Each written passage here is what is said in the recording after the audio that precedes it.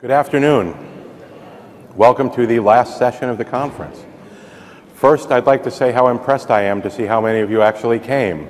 So thank you for that.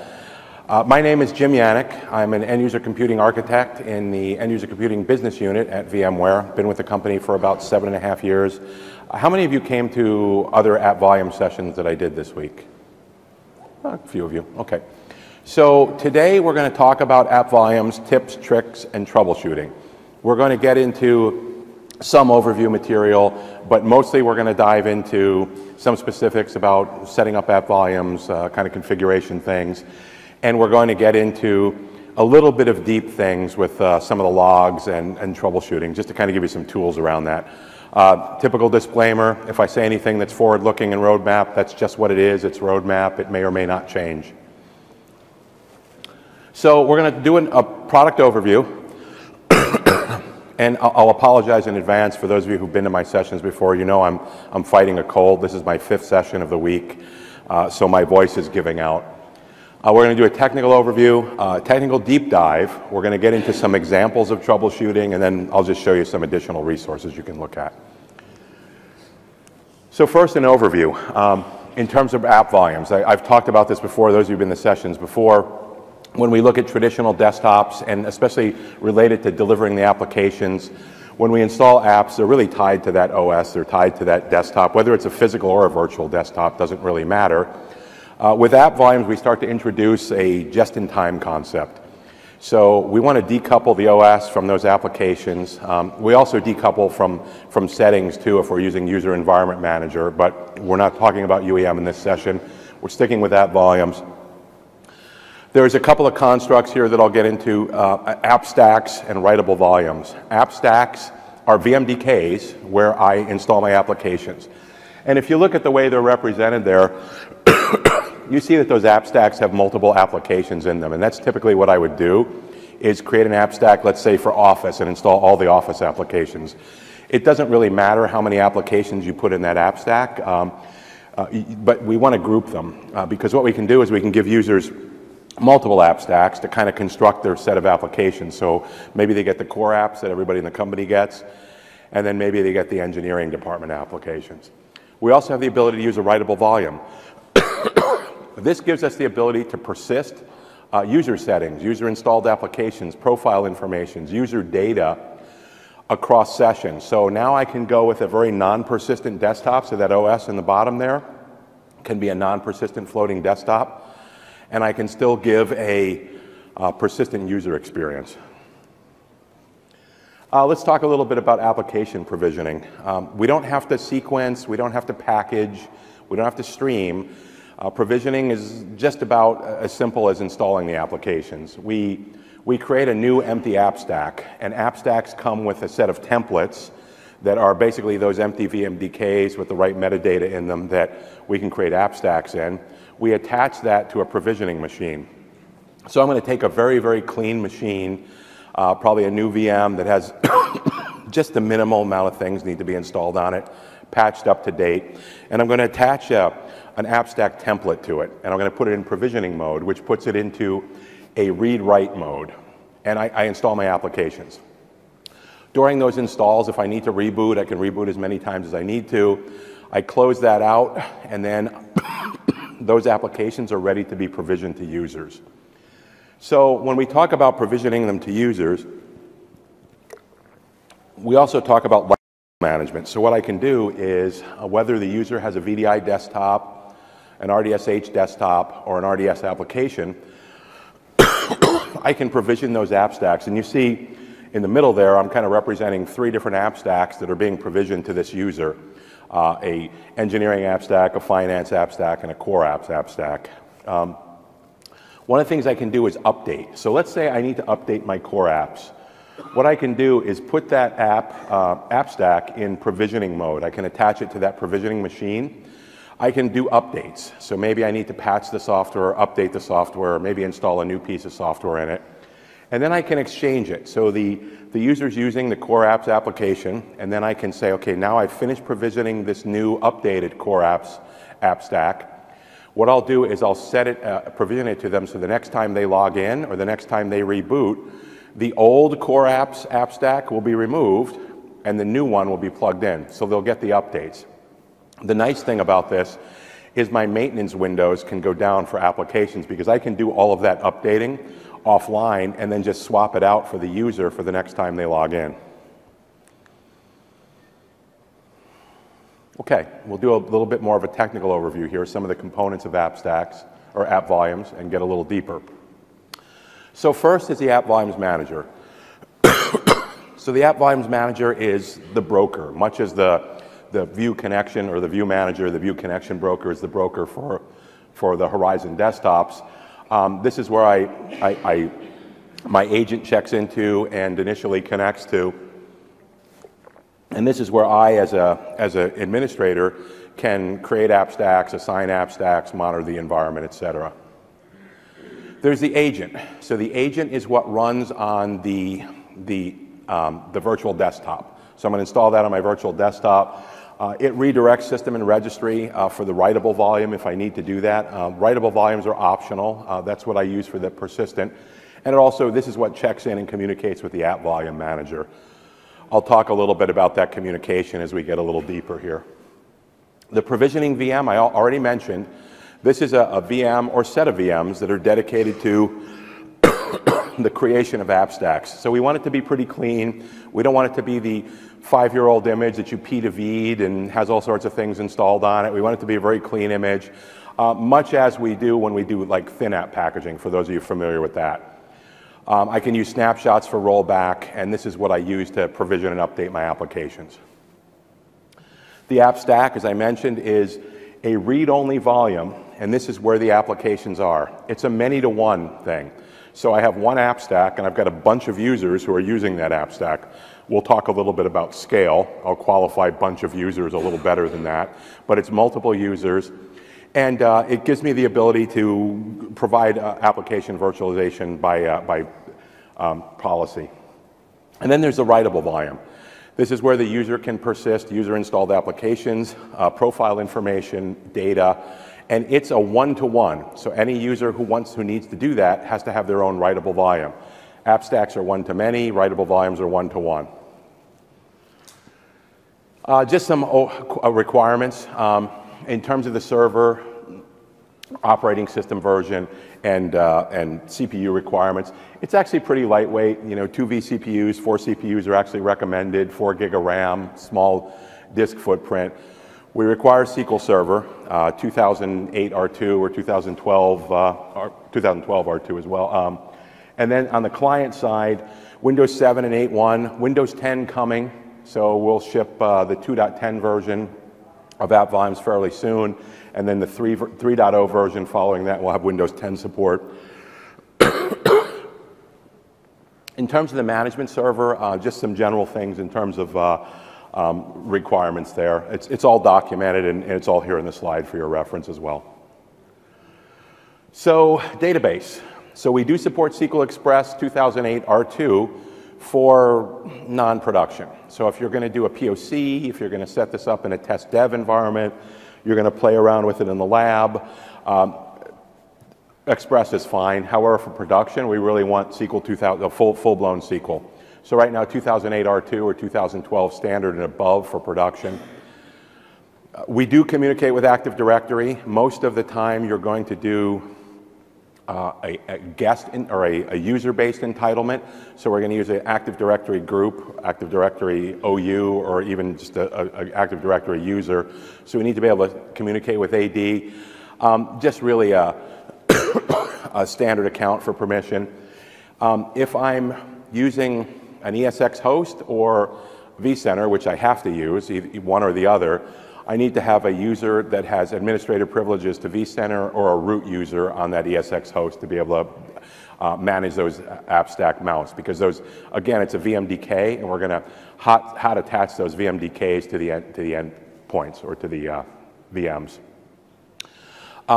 Most of the communications are on port 8443. I've got a diagram for your reference. That is also configurable if you want to use different ports. Just a quick run through of the install steps. The nice thing about App Volumes is if you want to try it out, it's really pretty easy to install. You can probably get it up and running and provision your first app stack within an hour or so. It really is pretty lightweight, especially in a lab environment. I'm not saying you're going to roll it out in production that quickly, but to get it up and running. You install the App Volume Manager, you go through the initial configuration, there's some licensing, and then there's setting up where the templates get written out. The templates are things that we use to create the writable volumes and to create the app stacks. There's a standard template that comes with it for the app stack that's 20 gigs. We typically want to make those smaller than the default, the 20 gig. We want to get it closer to the size of the application stack that you're going to put in it, just so you're not using excess disk space. When we write out the first one, we'll thin provision it, but as we replicate it across storage, and I'll talk about that a little bit, it'll blow up to its full size, so we want to slim it down. You build your provisioning VMs, and you're basically ready to create an app stack at that point.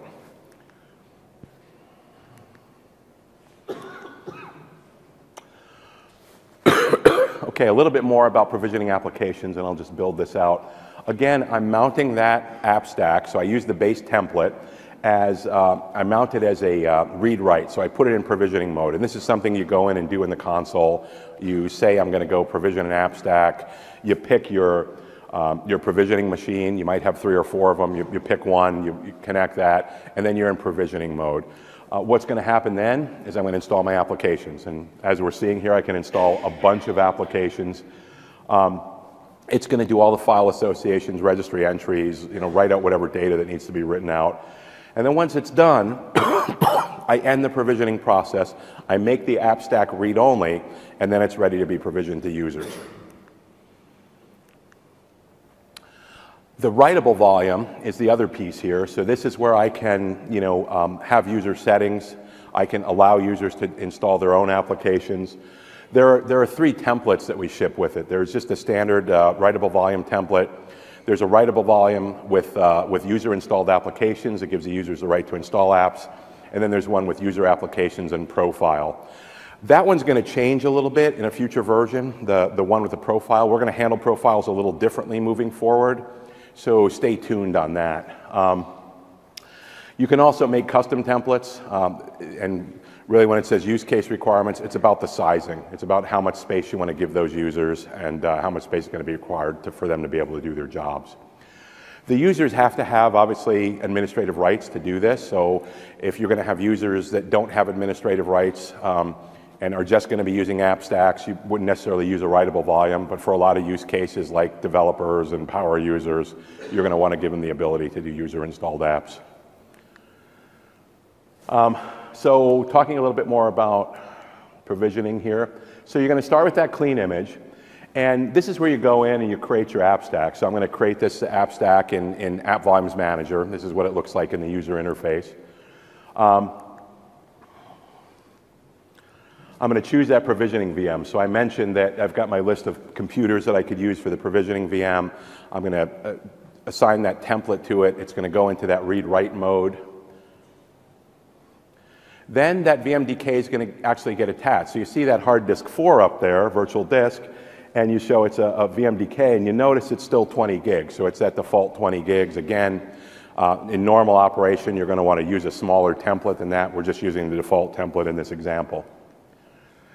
Then we're in provisioning mode. So once we see this dialog, now we can start installing applications. And as I said, I can reboot multiple times if I need to, if I need to do that when the application configuration is happening. Once that's done, I finish it out. So what I have to do at that point is reboot.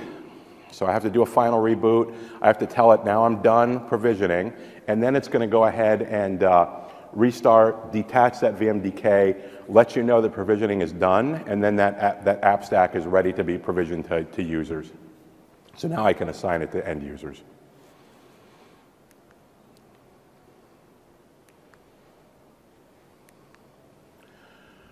Okay, let me talk a little bit about storage groups here.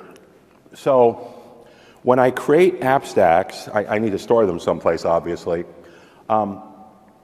When I create a storage group, I can set up automatic replication for app stacks. So if you look at the graphic over there, you see the yellow disk. It is an app stack. So if I turn replication on in a storage group, I'll automatically replicate that app stack across all of the data stores that are part of that storage group. So when we get to talking about scale here, one of the things that this does is help me do I/O aggregation.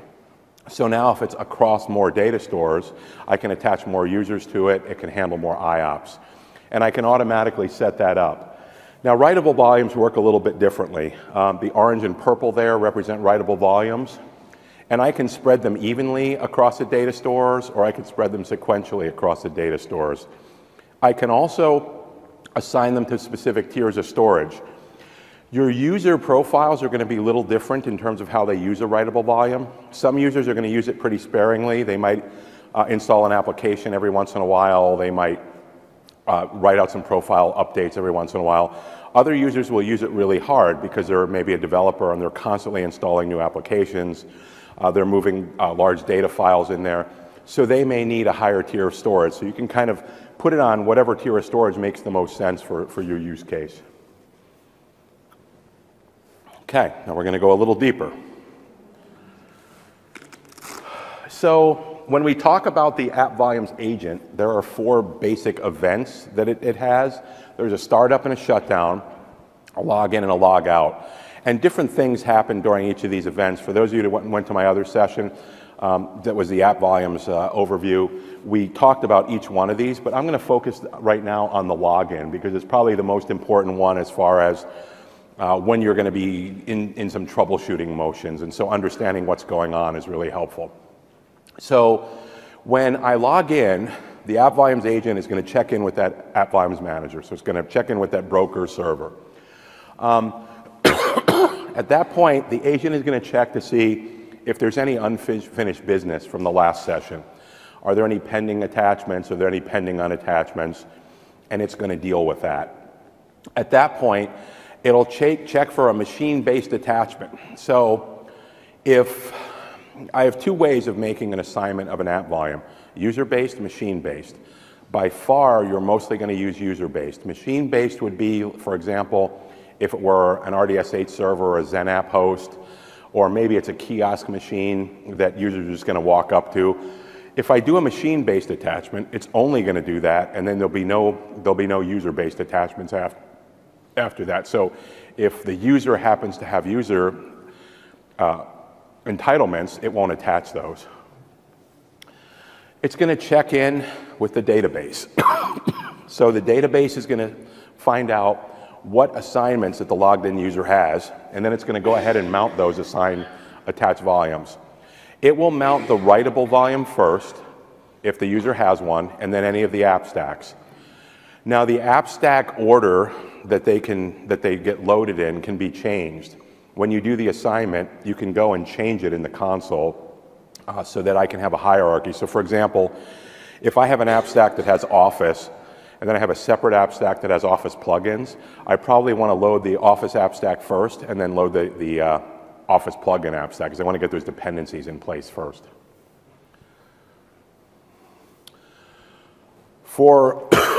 Specifically for Horizon, we have a broker integration service. What the broker integration service does is it installs on the Horizon brokers. So when I, as a user, log in and connect to a broker, we're going to go and check with the App Volumes assignments fairly quickly. As soon as I select the desktop or I select an RDSH application, we're going to see if there's any App Volumes assignments. And it'll go and let App Volumes Manager know that a user is logging in, and it'll start the process of getting those attachments done to that machine. It's meant to speed up logins for the user. It's not like a huge speed up. We're talking about a couple seconds here, but you know, when we're trying to get logins as quickly as possible, every second that we can shave off really matters. So let's talk about best practices and kind of rules to scale here. So first of all, when we're talking about App Volumes Manager, if you're installing it in your lab to try out, by all means install 1 manager. But if you're going into production, minimum of 2 managers, and probably more than that depending on how much you're scaling up. We want to make sure we have something that we can fall over to. Because as you'll see when I go through some of the troubleshooting scenarios, If the agent can't communicate with the app volumes manager, nothing's going to happen. The user's not going to get their app stacks. Obviously, if you're using multiples, we recommend a load balancer in production. Right now, the tested known login rate or connection rate is 1 login per second per app volumes manager. You're going to see that scale increase pretty dramatically. We've already got 210 coming, and we're going to double that. And then I think with 3.0, we're shooting for an even bigger number. But it's just something to keep in mind, because if I have a situation where I have a lot of users logging in at once, let's say a call center comes in and everybody sort of logs in at the same time, you want to be able to handle those things without people waiting, kind of at the welcome screen for the app volumes agent to come back. The app volumes agent will keep trying. The timeout is 300 seconds. You can adjust that. There's registry keys you can adjust that, but it'll continue to try. We use a SQL server. I'll talk about that a little more when we get into some of the deeper troubleshooting stuff. Want to make sure that's clustered. Want to make sure the SQL server is available. If I can't look up my machines and my users, I can't attach the app stack, so it really needs to be up. Just as a general rule, 1 app stack per about a virtual machine. So remember when I talked about storage groups and writing multiple copies of the app stack out? If I need to scale to 2,000 users, 3,000 users, 4,000 users, I need to make sure I have additional copies of the app stack so I can handle that scale. We really recommend no more than about 15 app stacks per VM. So you're going to have your writable, and then you're going to have any app stack. So I can have multiple app stacks attached to a VM. That doesn't mean 15 applications, because remember, in a single app stack, I could have 20, 30, 50 applications installed. I'll show you a quick little demo here where we have one with 70 installed. And then, about 10,000 agents per app volumes manager cluster. That's really about the view, block, and pod architecture, which is on the next slide. I'll just briefly talk about this. When we talk about larger scale architectures for Horizon, we talk about blocks, which is where we put our desktops and our RDS sessions. We want to have about 2,000 sessions in there. And then we have the management block. We have a vCenter in there. We have our connection servers in there, but that's also where the app volumes managers will live. So, as I said, I want to have at least 2 app volumes managers, but I want to have more than that. So if I really have, let's say, 6,000 users here, I probably want to have 6, 7, or 8 app volumes managers in there to handle that load.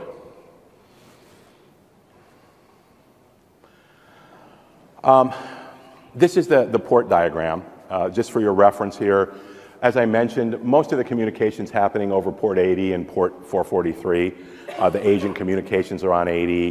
The communications between the app volumes manager and vSphere is usually on 443. They're configurable. You can change them. We fully support that.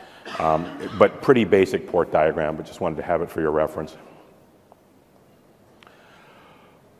You want to replace your default self-signed certificate? We can run with a self-signed certificate. In your lab, you're going to probably use a self-signed certificate, but for production, you're going to want to put in a real certificate. There's a KB on how to do that. It's fairly straightforward. Well, as easy as certificates get to replace that, but we want to do that. One of the things we can do is, if you've got thin apps, or if you need to use thin apps for app isolation, you can deploy thin apps into an app stack. So a lot of people ask, well, now you have app volumes, do we still need thin app? Yes, potentially. If you need to deliver an old version of IE with say IE 8 with an older version of Java, you can do that through a thin app. Put that thin app into the app stack. You can install it with the MSI installer or use ThinReg to get it installed in there, and then just deliver it to the user with the app stack. Read-only Active Directory service account, vCenter administrator privileges or ESXi root privileges required, as I mentioned, to be able to actually handle the mounts of the app volumes, the app stacks.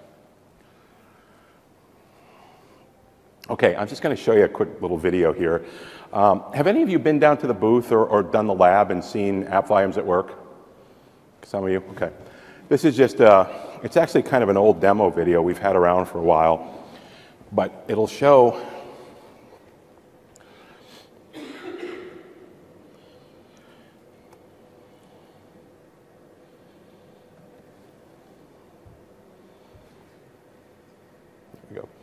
So we basically have a user here who, we're just going to check who the user is. We're going to go in and actually see that right now they don't have a hard drive assigned as far as an app stack. We're going to go into app volumes and we're going to assign that user an app stack. And this stack has 70 applications in it. So we'll go in, assign that. We'll turn it on immediately. And this is all happening in real time. There's no sort of monkey business with the timing of the video. When we go back to the machine and look at the machine, right now you don't see any applications sitting there, but pretty quickly you'll see that drive. You can see the applications starting to populate. You saw that drive attach. Now he's got 70 applications. They're all usable. And it really can be just that quick to get applications installed in the machine, because we do that hot add and the app volumes agent goes ahead and instantiates those applications, and it all happens very rapidly.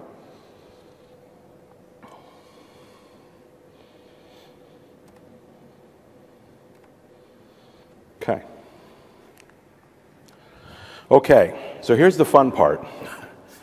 Where do we look when trouble strikes? So we know that always, things can potentially go wrong. So I want to give you some pointers to areas that you can go to look at things. This is a little deep, so bear with me a little bit. I'm going to try to explain some of this stuff. What my goal here is to give you some tools about where you can go to look for problems. So first, let's look at the console. This is the highest level. So at the top of the console, the dashboard, there's an available licenses section. It's really important to kind of keep track of what's going on with your licenses, because if you run out of licenses, we won't mount app stacks anymore. So it's important to see what's going on. So you can get a list of your entitled users as well as your active users. The middle kind of shows your current utilization, a little chart that kind of goes on and shows you, how many users are actually logged in, how many computers are connected with app stacks. And on the bottom, I have a little list of recent events. So most recent logins, most recent computer boot ups, and most recent app stack attachments. And each one of those little links there are clickable. So I can click on a link there or a link there, and I can get more detail of what's going on. So there's actually a lot of information just in the dashboard. There is a production log. The production log lives on the App Volumes Manager. So as you can see here, the production log is viewable from a web browser. So I can point the web browser. It's currently at localhost/log. But if I'm on another machine, I just go to the name of the host, the port, and the log to be able to get to that log file. The default log level is set to info. In general, that's where you want to leave it. I'll show you in a minute here how to turn it into debug. Debug is very verbose, so you don't want to necessarily leave it in debug in production all the time, because it'll continually overwrite itself and you'll lose some information. So I want to do info. Each line here has a little prefix that tells you kind of where you're looking in terms of what area this is coming from. And then I also can get to this from the file system too. So if I want to just go to the log file, maybe I want to grab it off the server and put it into some program that I'm using to parse log files, I can do that from there. So let me build that out. So the App Volumes uses Nginx for the web server and uses Ruby. So a lot of development is done in Ruby. I'm going to talk about the Ruby console later. And we're using some standard libraries and modules. There's a Ruby Active Directory library. There's the CVO module, which is the business logic for all of the back-end transactions. There's a vSphere and a SQL module. And you see that there are things like CVO and vSphere in the production log that let you know what module's in play. And the reason this is important is as you're troubleshooting, depending on the issue you're troubleshooting, you'll want to look for some of those keywords. The other nice thing about this, any of you Ruby people out there, any of you do Ruby coding? Wow, nobody. Okay, neither do I. I mean, but Google knows a lot about Ruby, and since we're using a lot of standard libraries and standard calls, you can actually get a lot of information when you're trying to parse through the logs from Google.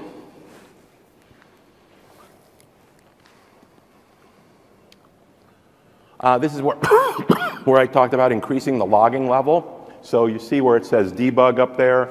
I've basically just gone in and edited this file and increased it to debug. There's a KB. So that KB at the bottom is the KB that will tell you how to get this into debug mode. As I said, this is something you want to do when you're troubleshooting and not necessarily leave it in debug mode. It also provides SQL logging, and we're going to talk a little bit more about SQL here in a minute. Okay, I'm looking at the client side now. So I can change things in the registry related to the client. So I can change things like what port it's using, what machines it's pointing at. So like, for example, you see the ports are listed there. I can also change things here like we support multiple vCenters, we support multiple hosts, and you can set that up in the machine managers within the console. But I can also go in and add it here in the registry. So just wanted to let you know where the registry hive was for app volumes. And you'll notice it's right now still showing as cloud volumes. We acquired cloud volumes, and so in some of the code areas, it's still showing as cloud volumes. You'll see that. That's why. SQL database. So, oops, let me go back. Okay, so there, as I said, there is a SQL database. We're keeping a lot of information here. So there's information about everything that happens, what succeeded, what failed. And then on a deeper level, let me just build this. We're keeping information about machine names and UUIDs.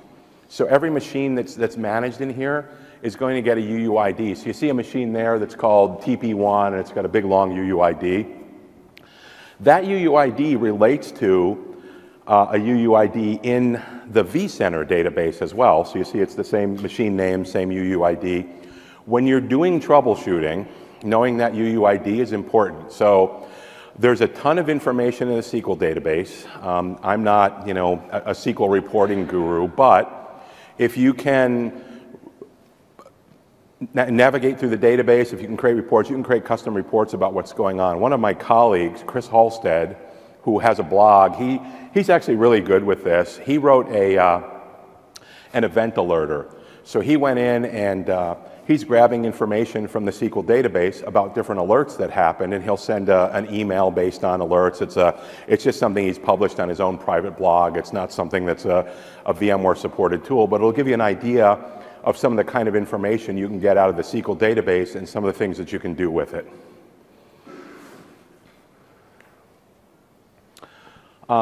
So we have a set of agent log files. So there's two services. There's the svservice.log and there's the SV driver. So there's two services, and then there's logs related to the services. This is a lot of information about the communication from the agent back to the app volumes manager. So if you're trying to troubleshoot a problem with a single user, for example, grabbing these logs and taking a look at what's in here will get you a lot of diagnostic information about what's going on.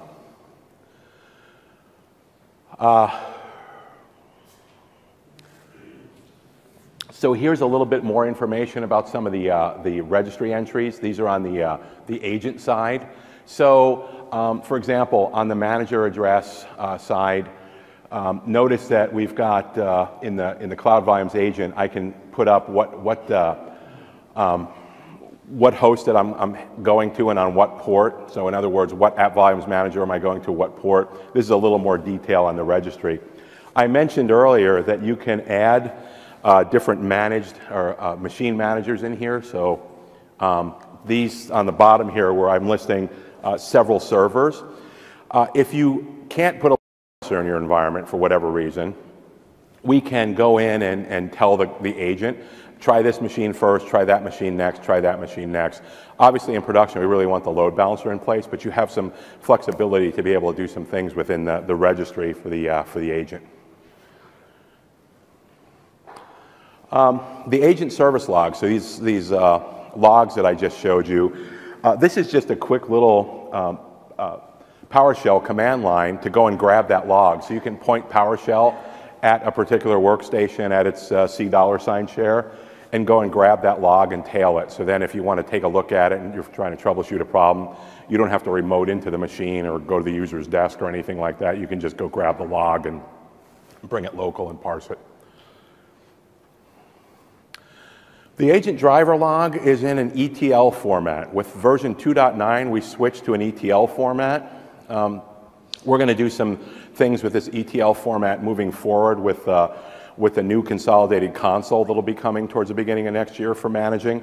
But in the meantime, you can convert that ETL to XML.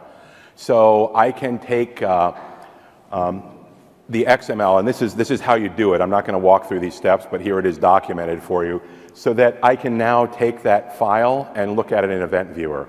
So if I just want to get a better picture of it and make it a little easier to move around it, I can convert that ETL to XML and look at it in Event Viewer. I'm going to skip that. Okay, Ruby console. So as I mentioned, a lot of what's going on with app volumes is in Ruby. We were asked to include this information for reference. I would mostly point you at that big block that says caution in the middle. There are a number of things you can do in Ruby console, and the way you do the Ruby console is you just navigate to your app volumes directory and then execute that script Rails console, and that gives you this Ruby console. There are a ton of things you can do in there. Really, this is aimed at, there are some things you can't see in the UI, there are some things you can't do in the UI, so this gets you to objects that you can't get to from the UI. But you need to be careful because you can actually completely destroy your environment. So I would caution you with this. It's here for your reference, but if you don't know what you're doing, and I wouldn't necessarily go do this in a production environment unless your resume is really up to date and you're thinking about a new job. Just because you could potentially destroy something. Like, for example, I can take away all the pending activities. On the admin side, I can add an admin group. I can delete all the administrators. So there's some things, there's some very drastic things you can do with the Ruby console. But if you feel comfortable with it, or if you're working with support and they're guiding you through the Ruby console, this is just a heads up that this may be something that you get asked to do. Okay, just a couple examples here. So I'm creating a new app stack, right? So I'm going to use a template, and I'm going to create from that template a new app stack, and in this case it's Office. So where I'm going to look for this happening, so let's say I'm running into problems with it and I want to see what's going on. In that production log that I talk about, I can go in and I can see that there's a template in there. So I got a template VMDK, and I'm going to copy that to my Office VMDK. So I can see that copy happen there in that production log. I can see what UUID of what machine that I'm working on is, and I can see if it does the mount. So if the mount fails, I'll see that in here. If the mount's successful, I'll see it in there. Keep in mind that UUID is some information that we can get out of the SQL database, so that's why I talked to you about the SQL database, is so you know where to go to get that UUID information. So far we've looked at the SQL database, the production log. Also for troubleshooting this, there's a log on the host. So there's a host D log, and I can get a little more information. I can see what state that the VM is in, that it's being reconfigured, and then I can see that the app stack was mounted. So I see the UUID of the machine, I see the name of the path and name of the app stack, and I see that the hot add was successful or wasn't successful.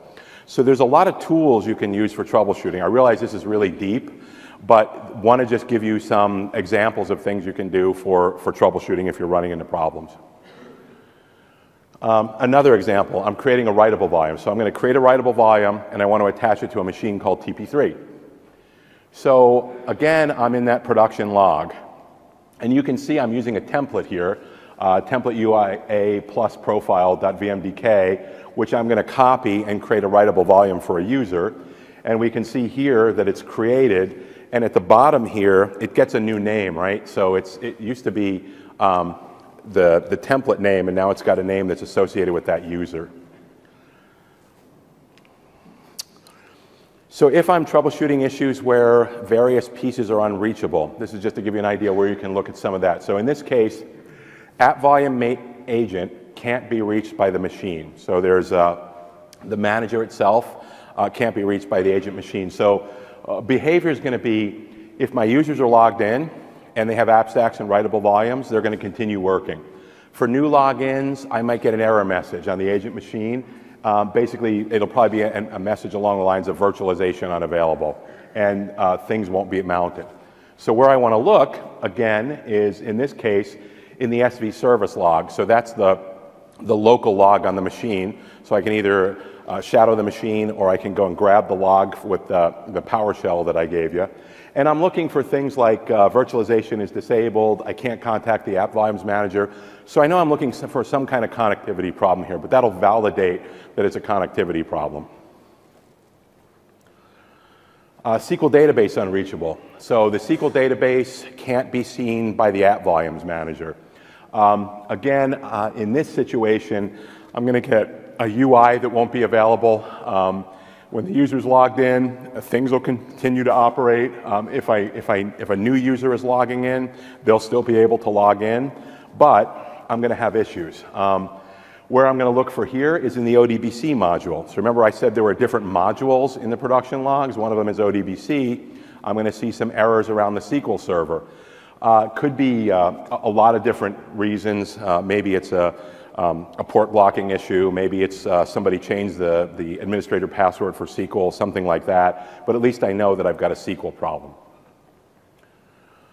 AD unreachable. So we use Active Directory, obviously, to be able to associate the users and groups to the app stacks and the writable volumes. What will happen here is if I'm going to get errors in the manager log, manager UI will work, but there'll be errors. And then for new logins, users won't be able to get their app stacks or their writables because we can't look for the entitlements.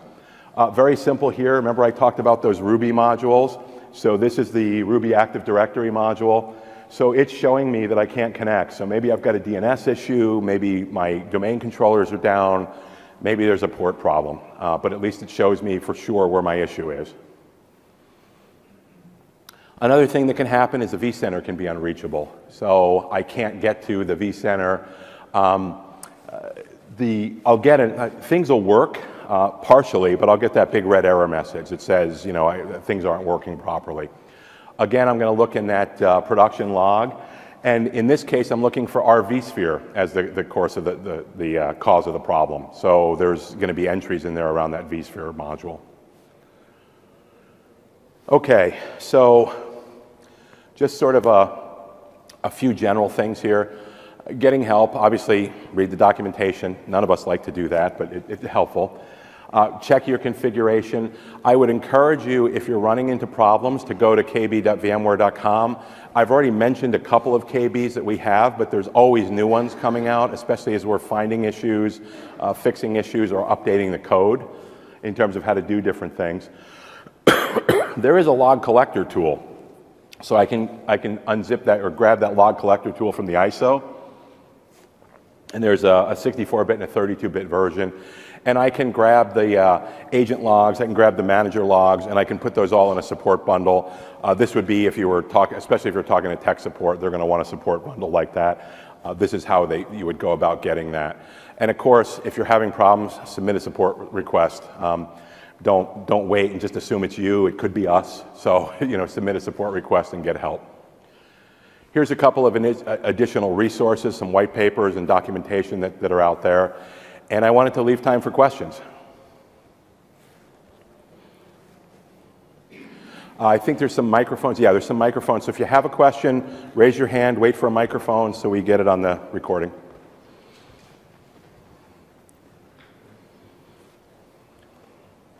Yeah, one question from me. What types of SQL Server high availability are supported? So is mirror database possible, for example? Yes, absolutely.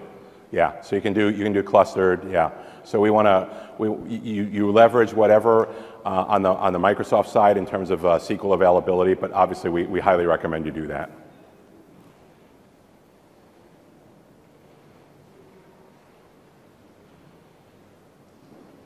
Hello. Hello. Sorry, hard for me to see. Go ahead. What happens if I install two applications that are not compatible and I assign to a desktop, like Explorer 9 and 10 or something like that? I'm sorry, I'm getting a lot of echo off the wall, and it was hard for me to understand the question. What happens if I install two applications like Internet Explorer 9 and Internet Explorer 10 and I assign to the same user? There'll be a conflict. So conflicts will be honored. It's just as if you installed it locally, because for all Windows is concerned, these are locally installed applications. So you either have to try to avoid the conflicts by not putting the same application in two different app stacks, or you can use ThinApp for isolation. So if you needed to support an earlier version of an application, you could ThinApp it and offer it into the app stack so that it's isolated so you wouldn't have the conflict. But otherwise, yes, conflicts will be honored. We're working on some things around that, so hopefully, into next year, we'll have some things that will help with that. And another question, is possible. Have I any way to limit the size of the writable volume to the user? Yes. So the writable volumes, you can create multiple templates. So you can use the one out of the box. I can't remember how big the one out of the box is, but you can size it to whatever you need, and that basically, in essence, becomes that user's disk quota, whatever size you give them.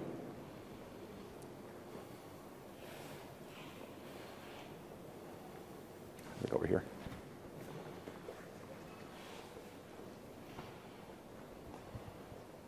Is there any restrictions on load balancer, any particular configuration, sessions and so forth, session stickiness or anything like that? Session sticking? Connected through a client pointing toward a particular app volume manager, does it have to stay with that, or is it? Oh, yeah. So if you point a client towards a particular app volume manager, not necessarily, because on the next, especially if you've got a load balancer in front of it, the next session, they may connect to another one. Now, if we're talking about View and they've logged in and connected, and then they just disconnected, they'll just reconnect and the app volumes will still be mounted. If they log out, it may point them at a different app volumes manager, and then they'll just be mounted from there. Hello? Yep, go ahead. How you handle security updates for applications? So security updates for applications. So what you would do is you'd go through that provisioning process. So let's say I have an application installed on a app volume. I would mount that app stack in provisioning mode to a machine. I'd install the updates, and then I would finish that off, seal it, and then I would provision that new app stack to the user. So I would deprovision the old version and reprovision the new version so that on the next login, they got the new version. Full automatic or by hand? Automatic is in what? So you have some connection to a repository, for example, to Adobe and Microsoft, and make the updates? No, this would be a manual process. You'd actually have to mount that app stack and do the update. If a user had user-installed applications, say on their writable volume, and they had automatic updates for that, that would be in place. The app stacks themselves are read-only, so they won't change. In fact, if a user uses an application on an app stack and they do something and mess it up during their session, well, when they're done, it just reverts back to the way it was, so it cleans itself up. Hi, want to know what about Windows 10? Windows 10 support should be coming with 2.10, which will be out in the next few weeks. Okay. And there's a quick question. The user settings in current user registry, what happens if I detach the volume, the app stack volume? If you detach it, well, an app stack, if you detach an app stack, any registry settings that are related to the apps would be removed. Any registry settings that were related to the user, if they were using a writable volume, those would persist.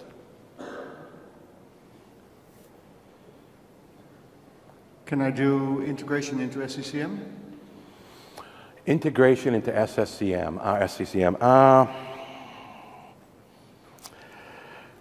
What are you looking for? Using SCCM to create my app volumes. No, not right now. No. Not that I know of. But I don't necessarily have visibility of the entire roadmap. So. What we're going to do to make things a bit easier, just in terms of management, we have a bunch of different things. So you've got Horizon, you've got App Volumes, you've got User Environment Manager that all have different consoles. We're working on a unified console that'll come about sort of into next year, where we'll actually start to bring some of the management together, at least internally within our product line.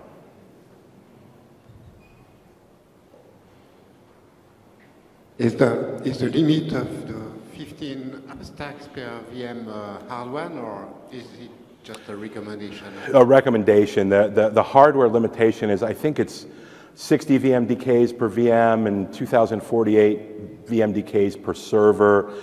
It's really a recommendation around performance right now. And honestly, if you've got a smaller environment, you know, a couple hundred users, you can go higher than that. I mean, we've got people using 20 app stacks, so it's sort of a loose number right now. So yeah, but honestly, we've got a really large customer who's got like 2,200 applications, and they have a very small number of app stacks, and they're delivering all those applications.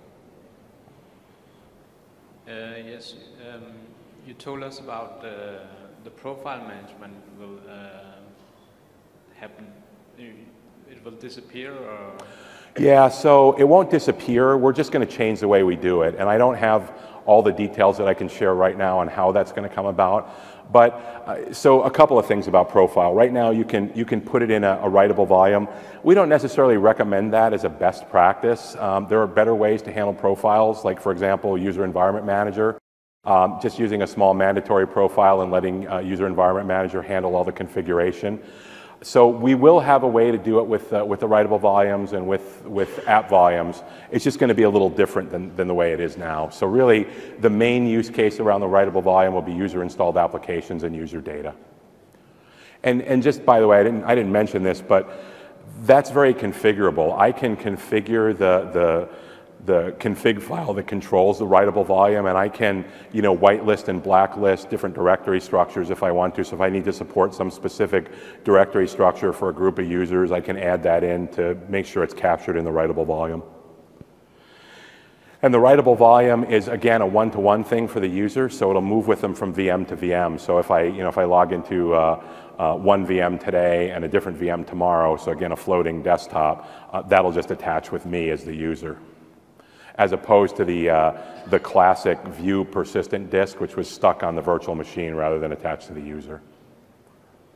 And the last question is, on the keynote, we saw the A square. Yes.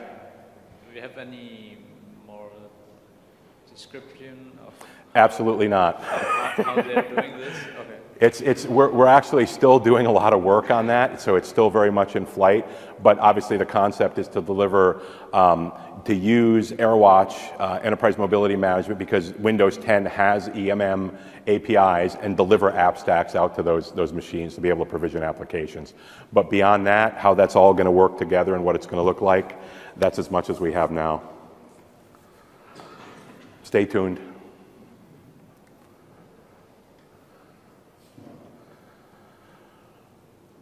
All right, well, I appreciate you sticking in for the last session. Safe travels home. If you've got other questions, I'll hang around for a bit. Feel free to come up and talk to me. But thank you. Oh, and please fill out the survey.